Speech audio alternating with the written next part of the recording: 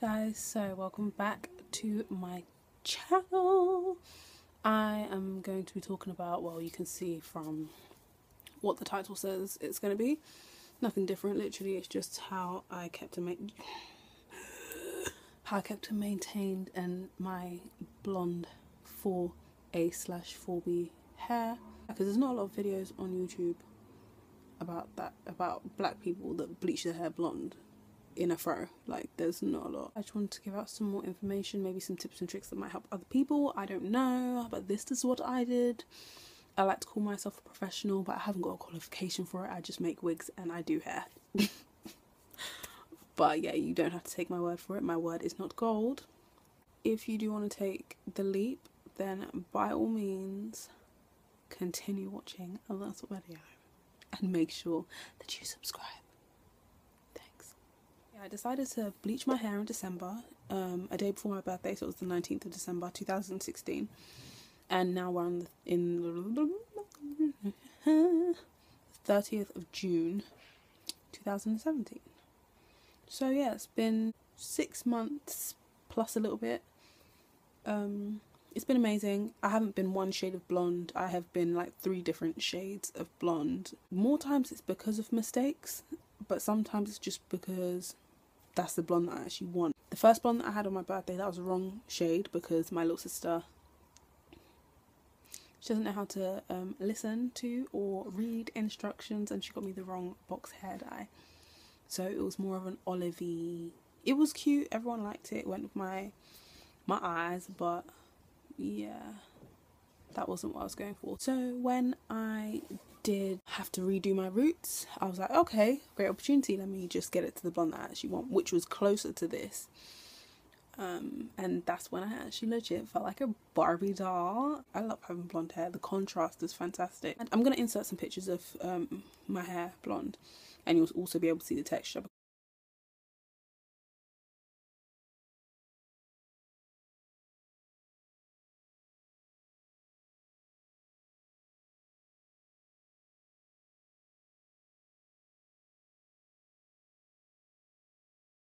Since I've bleached it, I have not applied heat. I mean, sometimes, like on the rare occasion, I'll blow dry it, like if I'm about to go out and I actually need it done ASAP, but more times I'll do it the night before so that I can style it and everything, or that I can let it air dry and it's absolutely fine. I haven't straightened it at all. I'm too scared because I'm like, I've already put peroxide, bleach, colouring in my hair. Is it really smart to then go and add heat? That kind of heat, 230 degrees, honey? I don't think so. You kind of become obsessed with your hair, but in a good way. I use coconut, I use argan, I use castor. I also use Cantu's leave-in conditioner. I use the henna conditioner. It was a random one that I found somewhere in like Savers, and it was a deep treatment apparently, but I don't know. And it wasn't bad. But those are the main products that I use, and I always have a water bottle that has my silver, you know, Provoke's silver conditioner.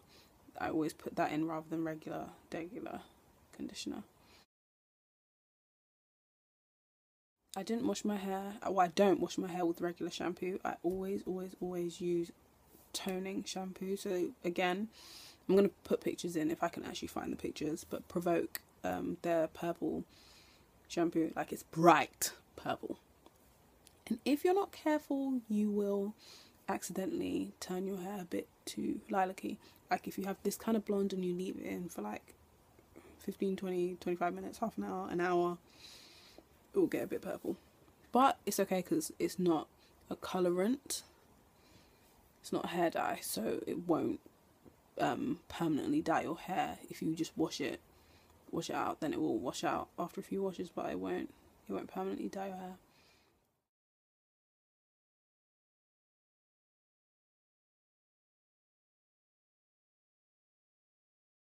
I wash my hair regularly. When I was younger, or when my hair was black, I would leave it like 3 weeks, sometimes up to a month. With my hair being blonde, although it does hide dirt a lot, because when you have black hair, dirt tends to be like white, but with blonde hair, you're already blonde, so you can't really see the dirt, so it hides a lot. But I'd wash it regularly, I think once a week, maybe once every fortnight. No particular reason as to why, but I just love having my hair out. I mean, I bleached it, you know, so why not? My hair was very healthy. That's one thing you need to make sure of. You need to make sure that your hair is healthy. You need to be taking care of it prior to. You need to make sure your hair is not damaged, because your bleaching is a damaging process. Let's be real. It's a damaging process. But if your hair is already damaged, your hair might fall out. It might not. But it's going to pretty much kill it. If your hair is healthy, your hair can take it a little bit, like can take it more.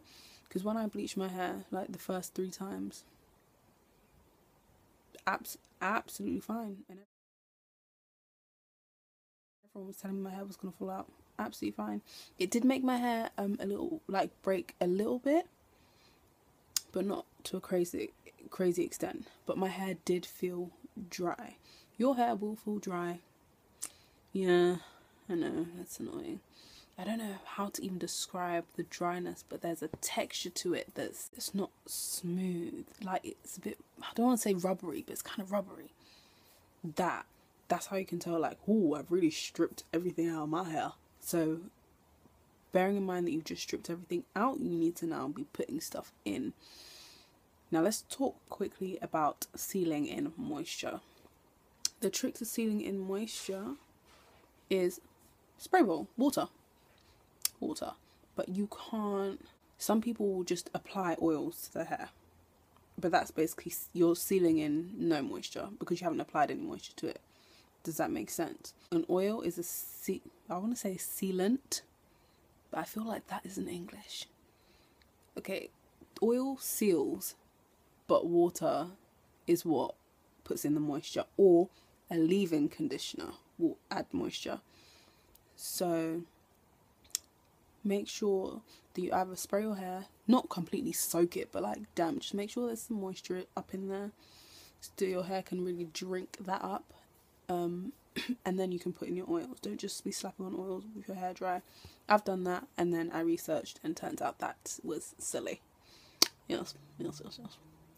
You know, when you're having your lazy days. But with this kind of hair, you can't be lazy. Or if you are going to be lazy, please, just make sure your hair is packed. Pack your ups. Just pack your ups. Because your hair will easily fall out. Yeah, I can't lie. It's a beautiful, beautiful colour, and people, especially because I have a fro, like most girls who bleach their hair blonde have short hair, like from what it looks like I have. My hair's down here. Oh, I think it's gone shorter actually. I cut it.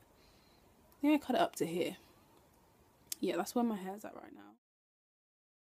Yeah, my head looks so big. Like, I look like a bobblehead. My head isn't this big in real life. Like, I'm actually, everything's in proportion, I think. Clearly not. It's really pretty to look at. I think that's really it. It's just really pretty to look at, and that's why most people want to bleach their hair. Most girls who bleach their hair have short hair, so it's easier to maintain. And on top of that, if it grows fast, they can just, even if they ruin their hair, cut it off. You only had like 1 inch anyway. With me, I was taking a risk. Like, you understand why I was so like trying to find research, and YouTube is usually the best source, but at that particular time, not really. There's tutorials on how to bleach your hair, but not really any information on the process afterwards, and how to keep it, and how to not let your hair break. I think make sure you trim your ends. Make sure you trim your ends.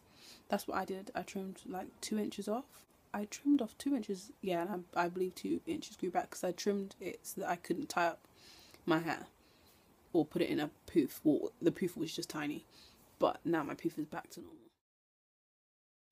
You know your hair, and you know when you can sense that my hair might start breaking, or my hair like it's a little bit thinner at the ends, or like, you just know. So take care of it.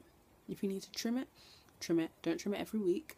Just trim it like every 6 months. I believe, correct me if I'm wrong, I do believe that that is the recommended amount. Twice a year, so you gotta trim it twice a year. Bleaching your hair does change the texture of your hair. It does. It loosens it.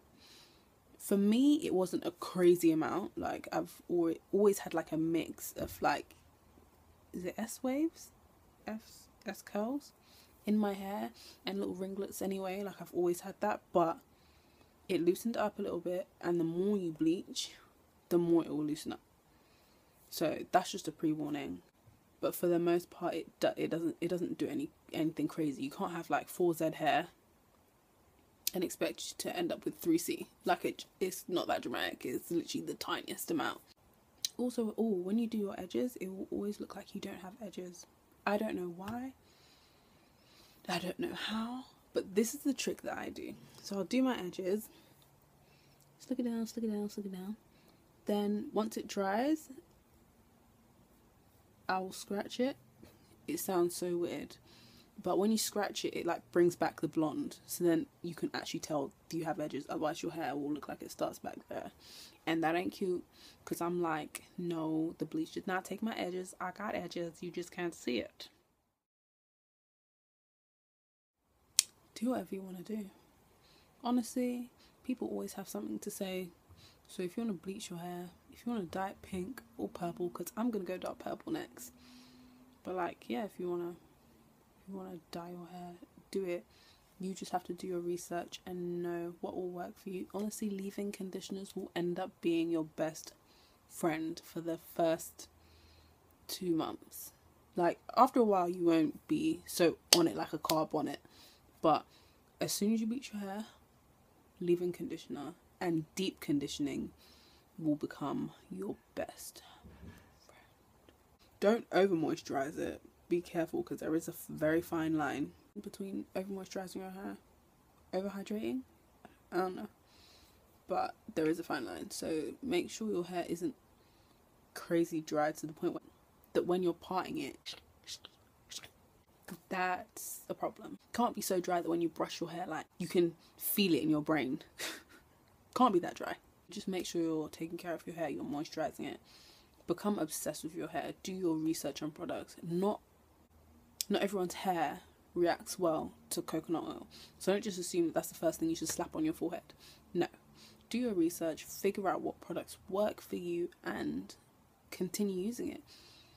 Things that may work for me may not work for you. Like, Cantu works for me, might not work for you. You might have to find a completely different brand, and that's absolutely fine. Just find things that work for you and your headpiece, because it's your hair that you're trying to grow. For those whose hair grows pretty fast, like me, I think it's just about been 2 weeks.